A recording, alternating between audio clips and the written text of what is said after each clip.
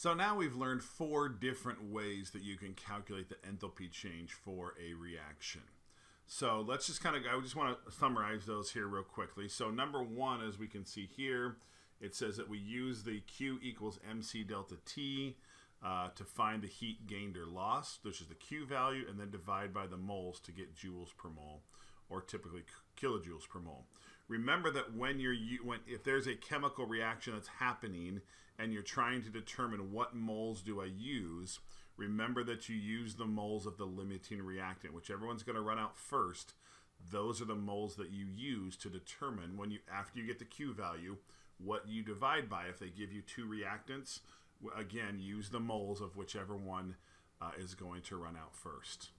Okay, number 2 is you use bond energies. Since breaking bonds always takes energy, that's an endothermic process, and forming bonds always releases energy, an exothermic process.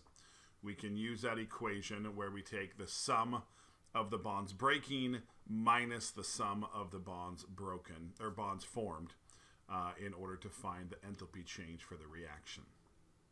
And then number 3, using enthalpies of formation and the chemical equation, and then you take the enthalpies of formation of the products minus the enthalpies of formation of the reactants. That's a 3rd way to find the enthalpy change. And then, of course, the one we just talked about is Hess's law. And with Hess's law, remember, you can flip, double, triple, cut in half, add together different equations to get the enthalpy change for a new equation. Okay, so just a couple of examples and then just a little bit of additional information. When we talk about bond energy, so when we're talking about like HOH, and we're talking about bond energy, we're talking about the amount of energy it takes to break that bond right there. Okay, what we're not talking about is the attraction between one water molecule and another water molecule. Remember, those are called intermolecular forces. Okay, when you break an intermolecular force, for example, when water evaporates and turns into a gas, that is a physical change because there's no rearrangement of the bonds. You're simply breaking intermolecular forces. When we're talking about bond energy, when we're talking about the actual bonds in the molecule breaking, then that absolutely is a chemical change. Okay, so let's look at this whole idea of you've got a cup of water and you take some NaCl and you put those salt particles into the water. Okay, so there's 3 different things that have to happen when you put salt into water. Number 1 is that the NaCl is breaking down into its ions. Okay, so in this case, what is being broken in this process? That deals with the bond energy. Okay, those are the bonds are breaking. Okay, not the intermolecular attractions. The bond between sodium and chlorine is breaking to create sodium ions and chloride ions that are completely separate from each other. Okay, and absolutely, and this is gonna come up in a second. Remember, anytime you break bonds or you break intermolecular forces, either one of them, okay, that is an endothermic process. That is a positive delta H. Okay. Number 2, the second is the water molecules separating from each other. So they're still water molecules, but now they have to make room for the salt to fit in there. So in that case, what is being broken in this process?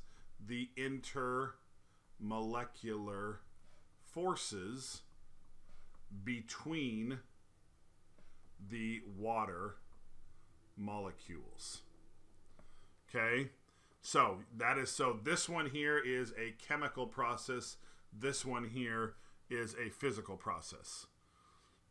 And many times people ask, so is dissolving sugar, is dissolving salt in water a chemical process or a physical process, a chemical change or a physical change? And honestly, the word that they use, they say it's ambiguous, which means it's both, really. It's the bonds are breaking in one process, the intermolecular forces are changing in another. So yes, it's kind of physical. Yes, it's kind of chemical as well.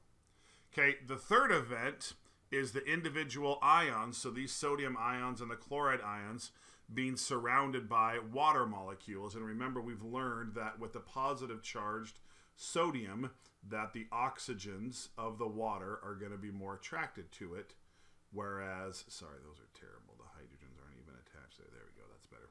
Okay, and then with the chlorine ones, with the chlorine ions with its negative charge, the hydrogens are the ones that are going to be more attracted to the chloride ions because they have that partial positive charge.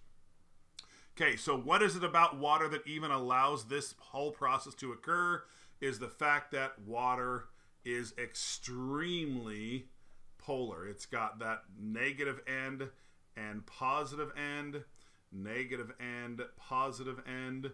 Okay, that's what allows that to happen. And because that is polar, and these are ions, remember that those are called ion dipole forces. Okay? And then the last question says, which of the three events above is endothermic, which is exothermic? So anytime you break anything, whether it's bonds or intermolecular forces, that is an endothermic process. So here we've got absolutely a positive delta H. Here we have also a positive delta H because, again, we're breaking those intermolecular forces between the water molecules. But then when we're creating new attractions between, in this case, the water and the sodium and the water and the chloride ions, that's forming new attractions. It's not a bond, it's an attraction. That is the negative. That's the exothermic process. Okay? So the first two steps, the salt breaking apart and the water separating from itself, are both endothermic. And then the water forming new attractions with these ions is the exothermic process. Now, how do you know whether the whole thing is exothermic or endothermic? Well, again, depending on what you're dissolving in the water, you're going to have two endothermic processes and one exothermic. If the two endothermics are bigger than the one exothermic, then it's going to be endothermic overall. But if the exothermic process is greater than the other two endothermic processes, then it will be exothermic overall. Okay, let's look at an example from a real test. Okay, example one, the enthalpy of dissolution. Again, don't worry about, they're just trying to help you by saying that. Okay, the enthalpy of dissolution means when you dissolve something in water. Okay, the amount of heat that's exchanged or energy that's exchanged when you dissolve something in water is a positive value. Ooh, that tells me that it's a positive delta H, which means that, again, these two put together is greater than that one when those new attractions are formed. Based on this information, the student claims that the energy required to separate the ions in AgCl is greater than the energy released during the hydration of Ag plus and Cl minus by water molecules. Do you agree or disagree with this student's claim? Justify your answer.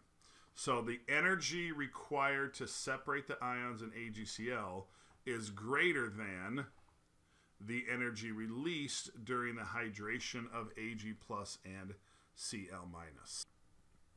So since the dissolution of AgCl is a positive value, and therefore delta H is it's an endothermic process, we can say that I'm going to agree with that statement and say that, of course, yes, the amount of energy required to separate the ions in AgCl must be greater than the amount released because delta H is a positive value.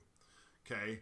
Or we could say that more energy was absorbed by the system, remember the reaction itself, than what was released to overcome the attractions that are formed between the water molecules and the Ag plus and the Cl minus.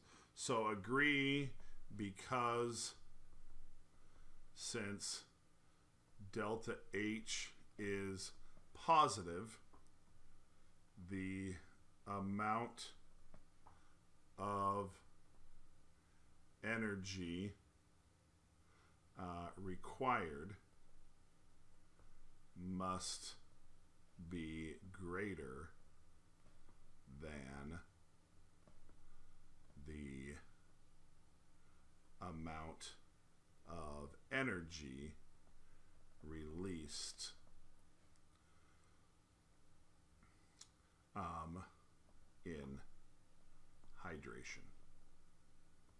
And that would be a perfectly acceptable answer there.